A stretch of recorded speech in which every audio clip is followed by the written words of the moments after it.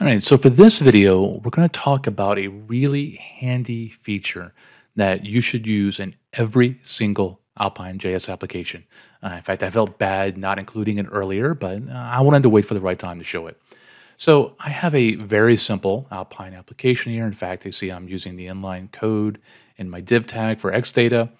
And I have a div that will show when name equals Raymond, and another one if the age is over 40. Now notice I also have above and below.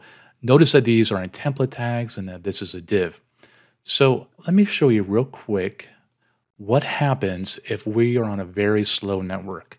I'm using DevTools to emulate that. I'm going to reload, and you'll see as it loads, hi Ray, it showed up. And then when things finally load, high rate goes away because again, the value wasn't true and the template shows up. So what happened? Let's go back over here.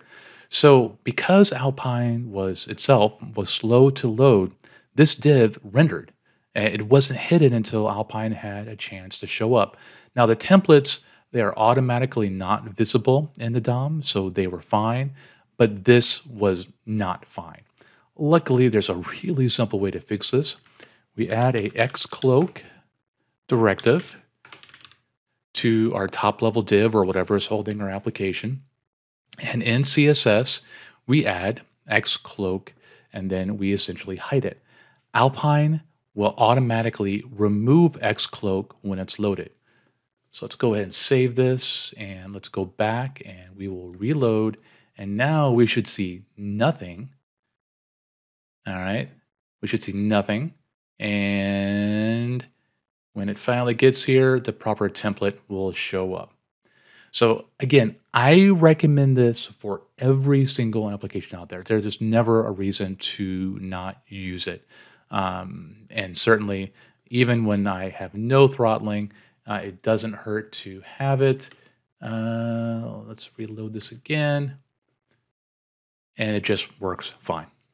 So one thing to keep in mind is that while that will help with Alpine loading, if you have different data, like you're doing a network request, a fetch, you still need to handle that yourself.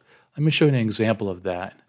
I'm going to go over here. This is a application making use of the history API, this day in history. And I am going to reload this, and we will see eventually, there you go, content is loading. So that's my own little loading screen there. And then when my network call is done, it will render. So that wasn't X-Cloak. That was me actually building in Logic. And it wasn't too hard. Let me give you some space. Obviously, I still include X-Cloak.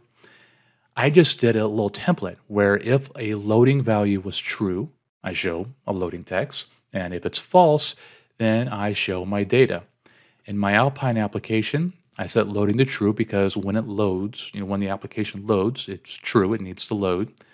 And then in my init, when I'm done, I set loading back to false. So again, Xcloak by itself may not be enough. You may have to do a combination of things. But again, Alpine makes it super easy.